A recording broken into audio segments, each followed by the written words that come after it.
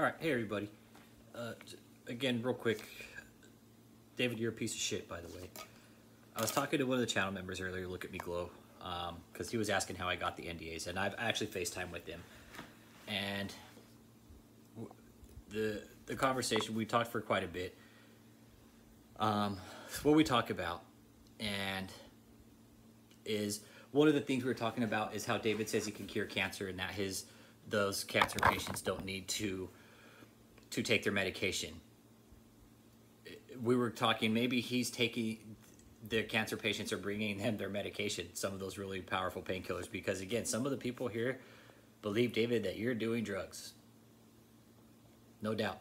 We believe that you're heavily medicated. We don't know where you're getting the medicine from, but you know, you're displaying typical behavior. No doubt. So out of that, this is just, again, an assumption. If you're telling cancer patients to give up their medication, that they don't need to take it, you know, and if they're bringing it to you, like, you're getting some really good stuff. Okay. The whole 7 nights of desperation, that's what I'm Look at Me Glow coined that. And it really was. It was like, it was 7 nights of desperation for you, David. Like, you were there just begging for money. Either you were getting a lot of money and you were getting greedy, or you weren't getting enough money, and that's why you stayed on so late. Because the one night you stayed on till about 3 o'clock in the morning, just sitting there listening to the band play. All right. So we're trying to figure out where all your money is. And it's got to be running dry, David. You have to be running out soon, because who's going to be donating to you? The same people over and over? And your July, if we're under the impression, if you don't show anything in July, like, you're gonna lose all credibility with your people, David. July is gonna be your make or break, and that might explain why the U-Haul's been at the house, you know, with equipment. Maybe you're gonna do the live stream out of the mansion. And the other thing is the pallets of water. Really questioning that, like, what the fuck are you doing with so much water? You know how many plastic bottles that is? What are you doing, recycling them? Selling, like, blessing the pallets of water and saying it's holy water? Is that a scam? Is that one of your scams where you're taking all that water and reselling it? But I don't think you are.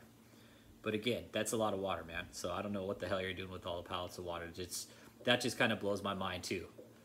So questionable shit that you're doing. Another thing we brought up was the fact that we haven't seen your taxes, and how that tax clock runs is because basically from 2017 until now, you don't have any taxes. 18, 19, 20, 21, that's 4 years.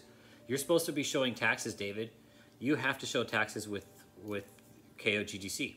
You've changed the name. You have to provide tax documents, and you haven't done that, okay?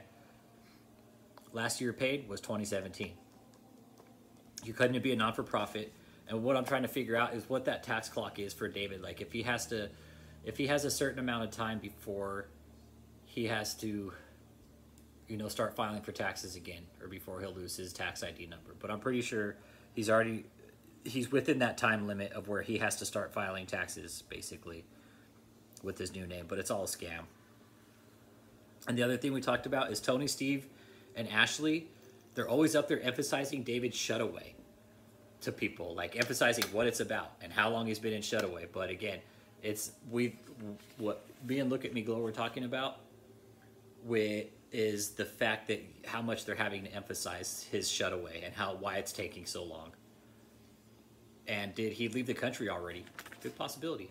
Never know. I mean, he's got passports, you know. I don't see why he wouldn't, but again, I don't think he's that smart to do it.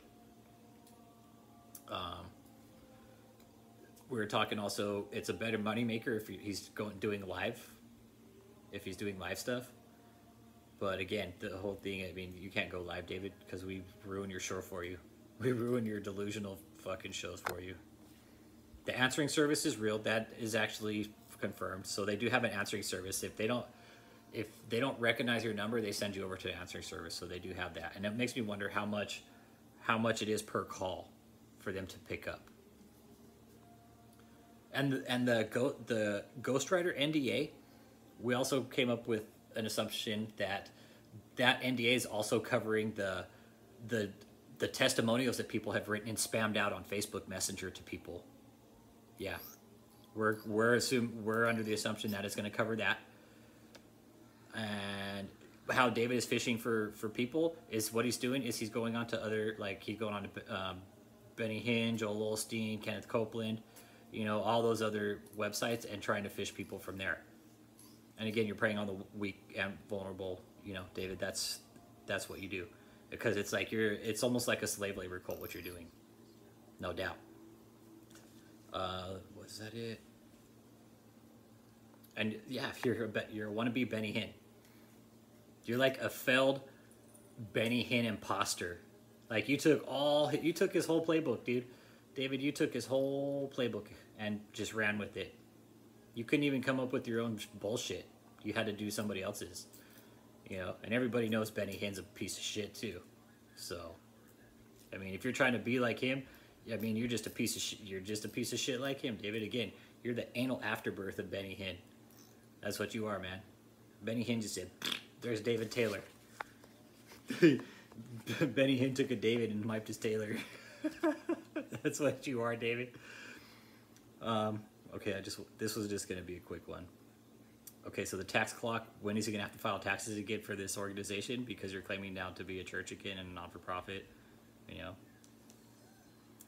Where's the money coming from? Yeah. All right, you guys, that was it. It's another quick thing that I talked about with Look at Me Glow. And just a quick background on him, if anybody doesn't know. He has somebody very close to him that has stage 4 brain cancer. And where he got into this stage is when David started telling people to send in their chemo money. So he took this very personal. And he's a nice guy. I spoke with him. He's super nice. I love having him on the channel. He's great. And he's even more personable, like when you talk to him, you know. And he's taking this very personal. And I understand completely. Don't worry. I'm with you. I get it 100%.